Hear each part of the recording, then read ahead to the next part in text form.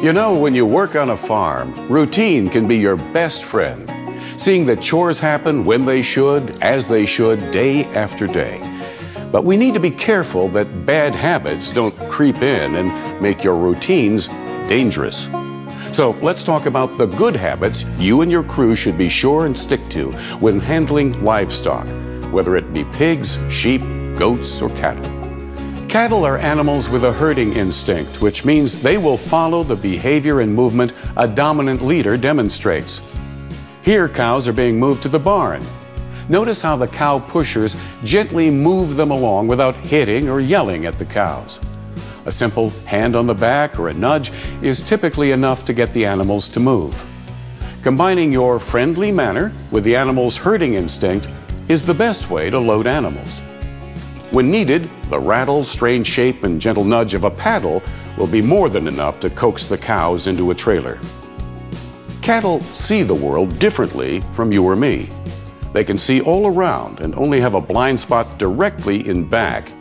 Being able to see all around them means cattle can be distracted by motion off to their side. However, they don't see the world in as clear a focus as we do, so it takes them more time to process what they are seeing. They also don't see as well down below them, so a dark shadow can appear to be a deep hole. This is why cattle may balk at shadows or a piece of trash on the ground. The flight zone is an animal's personal space or comfort zone. The flight zone for cattle may be 5 to 25 feet, depending on how often they have been handled. The flight zone increases when the approach is from the head, and also increases when they are excited. The flight zone decreases when the animals are in a single file chute. Cattle will normally move more effectively if the handler stays to the edge of the flight zone. Getting too close, inside the flight zone, may cause an animal to panic.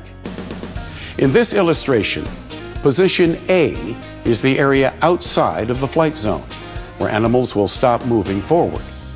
Moving into position B, inside the flight zone, will cause the animal to move away from the handler.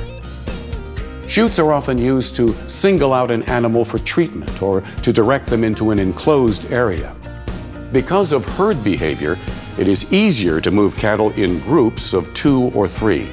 One of the best ways to get animals to move in a chute is to walk past their point of balance. Point of balance is a place on the animal near their right shoulder.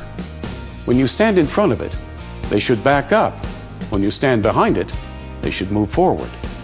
Bulls can be very dangerous. Every year, people are killed by bulls on the farm. Generally, dairy bulls are more dangerous than beef bulls. Always be aware where a bull is when you are in a pen with them. It is best to have 2 people working together to watch out for each other and to distract the animal if it gets aggressive towards one of you. So be careful and never trust a bull. Always have an escape route planned when working in a pen with a bull. So those are some good habits you and your crew should always use when handling any livestock. Be quietly gentle when moving livestock. Be aware of their limited visual abilities, their flight zone and point of balance, and always be careful to never trust a bull.